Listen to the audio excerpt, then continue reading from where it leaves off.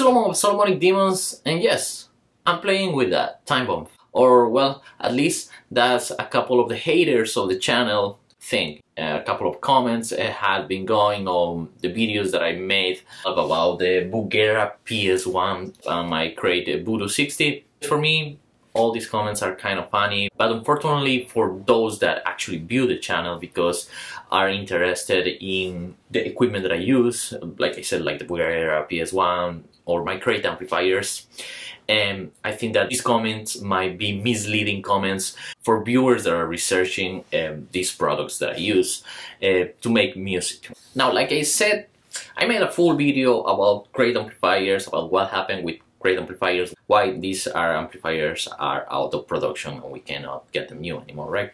But if we are honest, Crate always made affordable amplifiers. Made here in the USA, but tube amplifiers and solid state amplifiers, PV and Crate were the most affordable brands that you were able to find that were made here in the USA until the early 2000s, right? After that, all the other brands like Bugera start popping up. And I think that in the case of tube amplifiers these days, Bugera might be the most famous affordable brand that make amplifiers on China. But these two brands, Bugera and Crate, have something in common. Besides all of the amplifiers to being affordable, they have a very bad reputation that these are bad quality amplifiers, that these things tend to get on fire and destroy the rest of your equipment. Or well, at least that's what a lot of guitar players comment on forums and blog spots on even YouTube. In videos, like I said, like this one, you know, there's always somebody commenting that these amplifiers, these products that these companies made or used to make are not worth it at all. Now, I bought the Crate Voodoo 60 4 months ago. I bought it used, obviously, and it cost me $300. You know, I went to a Samish store to pick up a guitar, and when I went to pick up the guitar to my local Samish store, I saw the Crate over there and I was like, let me get it, right? Now, my other Crate amplifier, that is my Crate Turbo Valve, I bought 3 years ago. I have used that amplifier a lot. In fact, that amplifier came out on the new album of Solomonic Demons, Enchanted. I played that amplifier in one song and it was very cool. And for me, that was the amplifier that I had to use for that song because that was the song that I was looking for.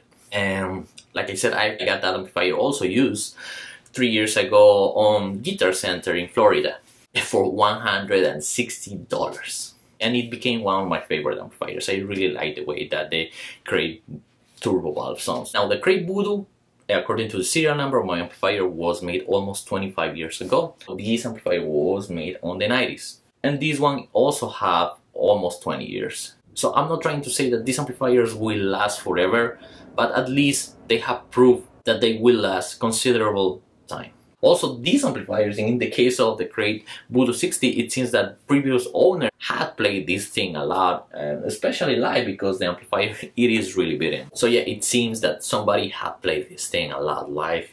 But at the same time, it seems that this person internally had kept maintenance on the amplifier, because like I said, the amplifier, when I try it, when I open it up to clean it up, it seems that the tubes were changed at some point and that the amplifier had properly maintenance in these 25 years of lifespan that the amplifier had.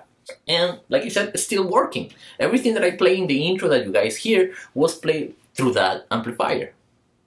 And the amplifier was connected to my Bugera PS1. Now, my Bugera PS1 has been my load box for over 5 years. This thing have appeared, or at least you guys have heard this thing in almost all the videos of this channel, and I have used the Bugera PS1 in the last 3 albums of Solomonic Demons, and I never had encountered a problem with the Bugera PS1. It is the best $90 that I ever had spent, because before that I wasn't able to record my tube amplifiers, and before I bought the Bugera PS1 I used to use plugins or modelers, right? That's what I used to use. When the haters of this channel, like I said, comment about these things, the comments are always the same. Why you don't save more money and get universal audio OX or a WhatsApp tube expander or whatever other kind of attenuator and load box to record your amplifiers.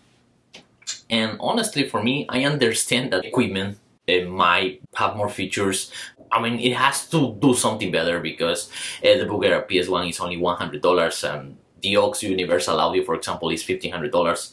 So I understand that that reactive load box gonna maybe give me a better quality of sound, but I don't have any kind of problem with my Bugera PS1.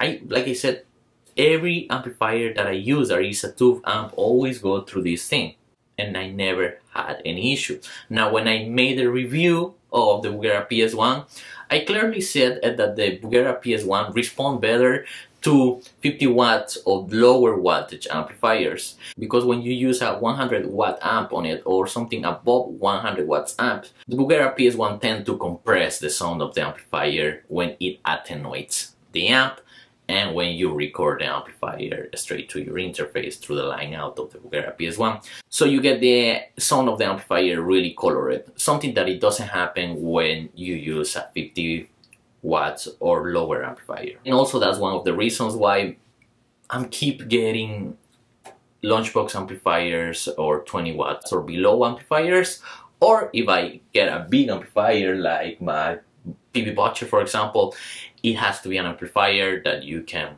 cut that wattage to a 50 watts. So like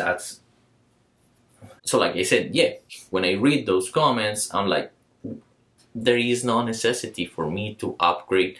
And the way that I work when it's about my musical year is, if I like something, I save to get it, you know, but I don't get it because someone tell me to buy it. So unless it fails at some point, and if I'm honest with you guys, if this thing fails at some point, I think that after 5 years, after daily use, I won't get mad at all. I won't trash Bugera because they did a really great product with the Bugera PS1. At some point I'm planning to review a Bugera amplifier on the channel, and I know for a fact that Bugera have improved a lot of the quality of their amplifiers, especially after the introduction of the Infinium series as a standard for all their amplifiers.